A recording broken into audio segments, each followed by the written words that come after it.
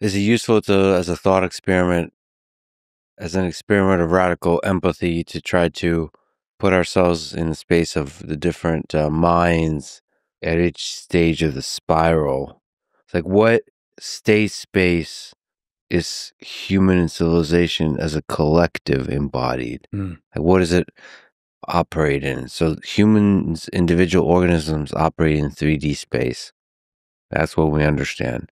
But when there's a bunch of us together, Mm. what are we doing together? It's really hard, and you have to do experiments, which at larger scales are really difficult. But there is such a thing. There may well be. We have to do experiments. I don't know. There's an example. Somebody will say to me, "Well, with your kind of panpsychist view, you probably think the weather is agential too." It's like, well, I can't say that, but we don't know. But have you ever tried to see if a hurricane has habituation or sensitization? Maybe. We haven't done the experiment. It's hard, but you could, right? And maybe weather systems can have certain kinds of memories. I have no idea. We have to do experiments.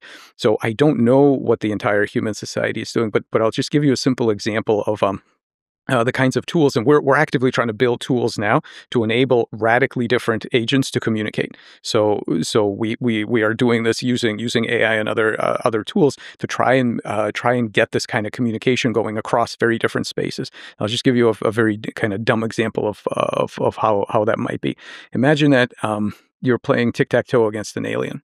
So you're in a room, you don't see him. And so you draw the tic-tac-toe thing on the floor, and you know what you're doing. You're trying to make straight lines with X's and O's, and you're having a nice game. It's obvious that he understands the process. Like sometimes you win, sometimes you lose. But like it's obvious in that one little segment of activity, you guys are sharing a world. What's happening in the other room next door? Well, let's say the alien doesn't know anything about geometry, doesn't understand straight lines.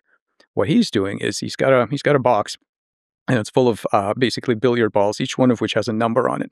And all he's doing is he's looking through the box to find billiard balls whose numbers add up to 15. He doesn't understand geometry at all. All he understands is arithmetic.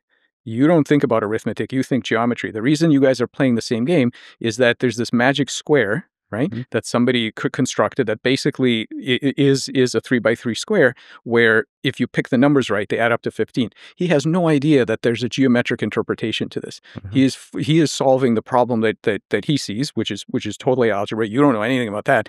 But if there is an appropriate interface like this magic square, you guys can share that experience. You can have an experience. It doesn't mean you start to think like him. It means that you guys are able to interact in a particular way. Okay, so there's a mapping between the two different ways of seeing the world that allows you to communicate with each other. Of seeing a thin slice of the world.